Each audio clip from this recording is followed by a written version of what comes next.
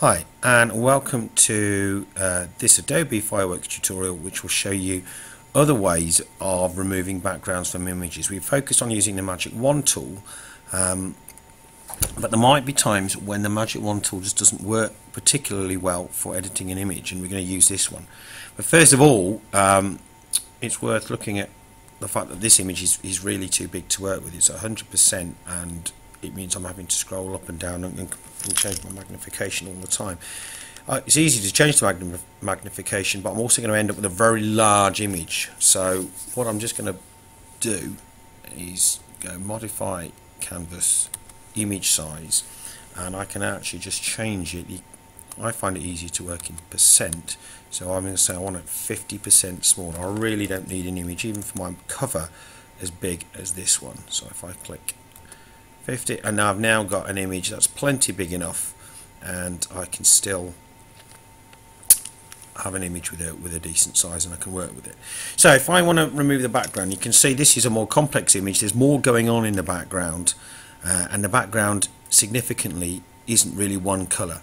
So if I use the Magic Wand tool, this is actually what happens. If I click Magic Wand, and there we go, we find it's actually, even if I raise the tolerance, quite difficult to isolate the areas that we need. Now here I've managed to do it on this side, and you notice it's picked up the white area but left this window area completely alone. So I can do that, and then I can do it here and look again how it's picked up too much detail. It's picked up the guitar and parts of his hand, so I changed the tolerance. So we've seen how to do that in the previous video. There we go, and that's a bit better now, and that's done, and that's removed that. But so that's great, and I've removed that part of the background, but I've still got this window area here, and it's just a pain to use the Magic Wand tool. I could spend ages just filling and adjusting the values with that, and I'm not going to get it. So what I'm going to do is use a slower way to remove the background, but one that works well when you really need to do it kind of manually and when fine details needed. I'm going to use the marquee, the Lasso Tool. Now the Lasso Tool is very useful. It basically gives you in Fireworks 3 two options. The Lasso Tool allows you to draw a freehand kind of lasso area. You get the crawling ants, and anything in that lasso you can get rid of or you can select.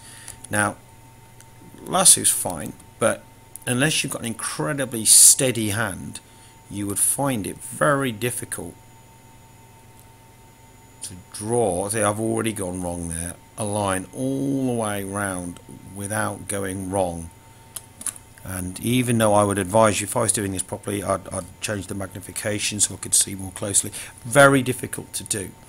So what I'm going to do is use a slightly different version of the tool called the Polygon Lasso Tool. Now, if I change this, so I've clicked on the corner and I've got the Polygon Lasso, and I'm going to zoom in a bit so you can see what I'm going to do. So I'm going to click here at the start, and then you notice that it doesn't break the line. I can move the mouse around until I get it to where I want, and I'm going to click there, and I'm going to click there, and what I'm basically doing is drawing a line around the edge of my image that matches exactly the line of where it's going. And obviously the more zoomed in I am, the better the detail I'm able to do. Now you're going to say this takes ages, and yes, it takes a longer time to do, but sometimes photo editing you need to take a bit more time to get the results. Okay, so no one ever said that it's a quick or an easy process to do this. So I'm going to carry on doing this and show you in a few minutes what happens when you get to the end. So I'm going to pause the video and then restart it again when I've actually done my line. Okay, so I've drawn all around the image now. It's taken me a while. I've still not done a brilliant job, but I've just got to the point where I've gone around the image and I'm back to the start again. You can see that's the point there where I began, and what I need to do at the end is I need to join the dots together, and when I do that I get the crawling ants effect that we saw before with the Magic Wand tool. And what I will be able to do then, you can see what I've done. I've gone all the way around and I've isolated all of this top part of the image there, and if I press delete, it's all gone, and I'm just left with the picture of my guitar player. And you can see I've still got a little tiny bit of leftover for my image there, and again I could use the eraser tool, and I could use the marquee tool just to quickly get rid of that.